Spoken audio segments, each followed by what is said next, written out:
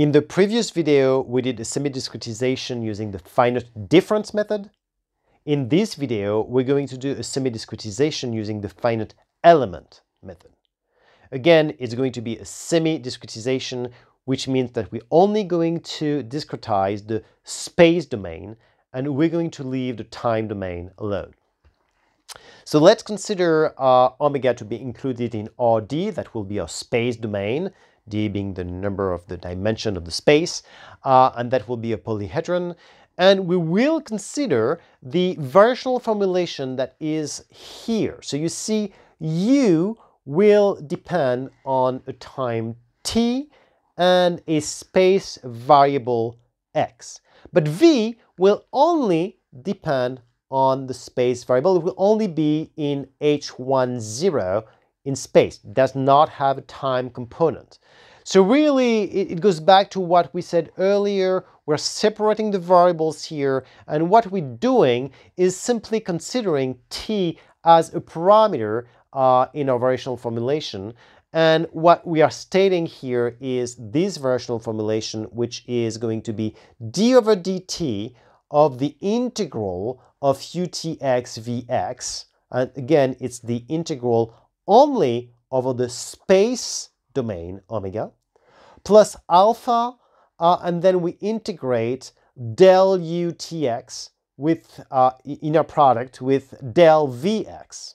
Okay, and that's integrated over omega, which is equal to the right-hand side to the integral of f over omega, and that depends on t, but we're only doing the integral with respect to x. So in the end, once we integrate over the space domain, well, obviously that, x no longer comes into play. We have integrated with respect to x, and we're just left with something that depends on time, and that is the variational formulation we have.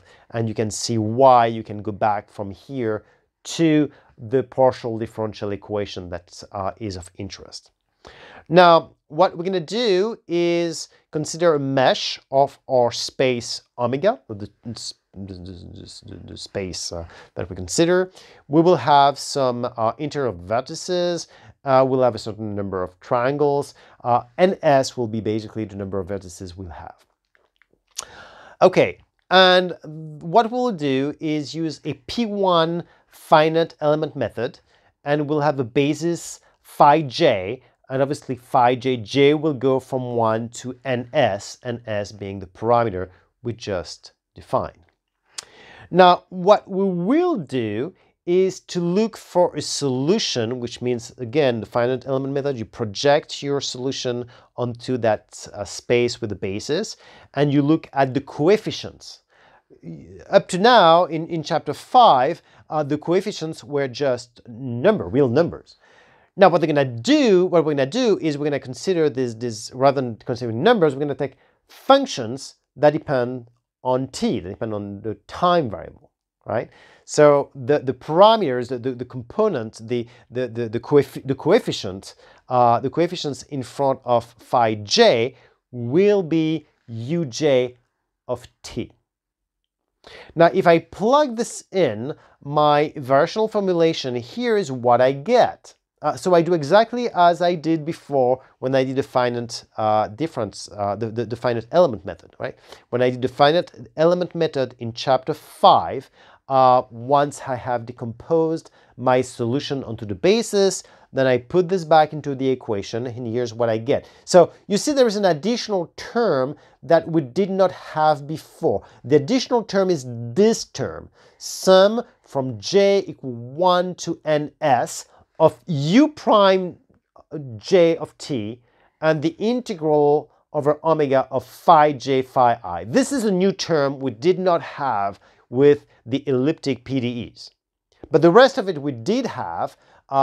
We had the sum for j equals 1 to ns of uj, not ujt, multiplied by the integral over omega of del phi j inner product del of phi I, and of course equals to the right-hand side.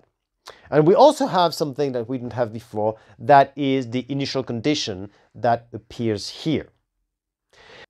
In chapter 5, we wanted to rewrite this in a matrix form. So we consider the matrix of the integrals of del phi j, del phi I, and that was called the rigidity or stiffness matrix, and that was simply defined as, for each component of the matrix, as the integral of the gradient of phi j inner product gradient of phi I, where again phi j and phi I are just the component of the basis, or just the element j and I of the basis that I considered. So that was a matrix that we had defined in chapter 5. But you can see that here we have an additional integral, which is the integral of phi I, phi j. So we're going to define another matrix that we'll call M, and that we'll call the mass matrix, and that will be basically the component ij of this matrix will be the integral of over omega of phi j, phi I, and it's called the mass matrix. As I said in chapter 5, rigidity or stiffness matrix and mass matrix will just don't have much to do with stiffness or rigidity and mass. I mean, it is the case in some mechanical engineering problems, and this is why these matrices get these names that are even used if the problem has nothing to do with mechanics.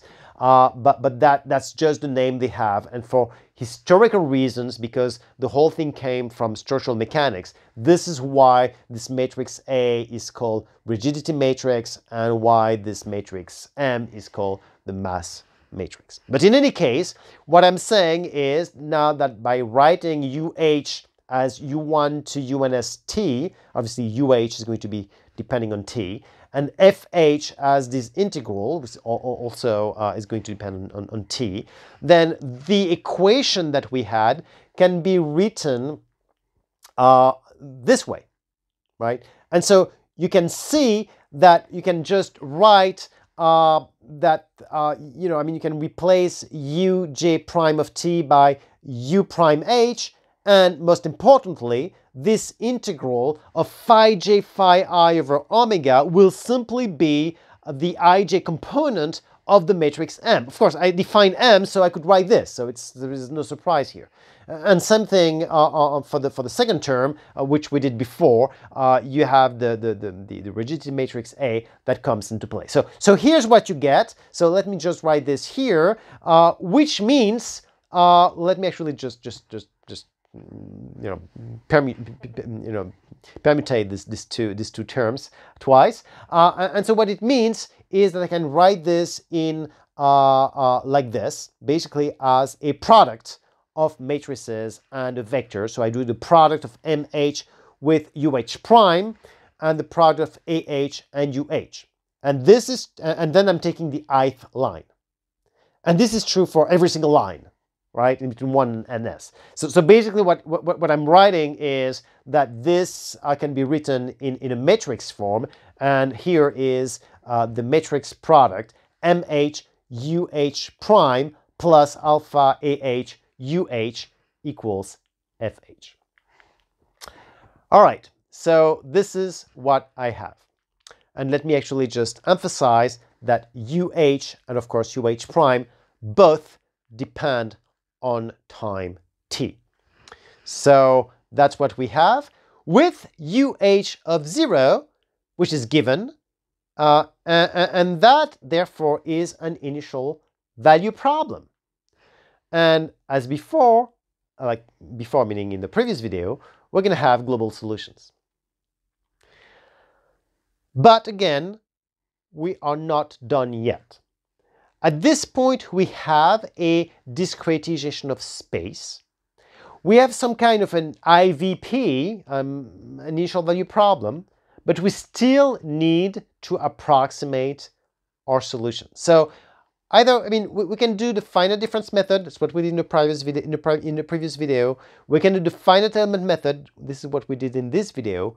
In both cases, we are reaching the point where we have an ODE, or if you prefer, an initial value problem that we have to deal with. And this is what we're going to do in the next video.